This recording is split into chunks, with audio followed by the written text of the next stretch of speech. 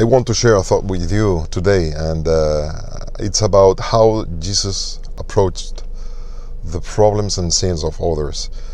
Just a very few times he pointed out personally a sin, and he did it in a very quiet, soft, and comprehensive way. When the people were attacking him, he spoke to the group.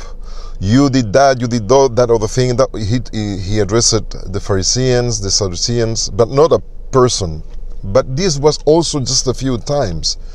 And when he met the woman at the Jacob's well, he asked, where is your husband? And she said, no, I have no husband. And he said, you said well, because voila, the person that you have now, that you are with now, is not your husband. But he didn't say you are a four-letter word, a prostitute, an adulterer, woman. He didn't say that.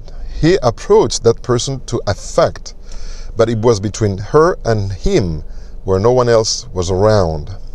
And also when the woman that was caught in adultery, and it have to be seen how, Jesus wrote on the sand, and he wrote the sins of those who were ready to stone that woman.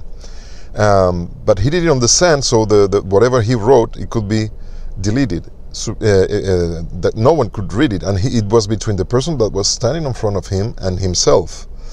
And then at the end, you see there is no register of what he wrote. This is interesting. The point of Jesus was not pointing out the sins, but to forgive. So my goal today is go out and try to avoid this behavior that we have the tendency to do, and it's to criticize people, especially when they are not present, when they are not with us, and try to see and seek and comment the defaults of others. I would rather try to focus on godly invitations to forgiveness, to love, and to give new opportunities. It is not easy, but I'm going to try hard today, I promise.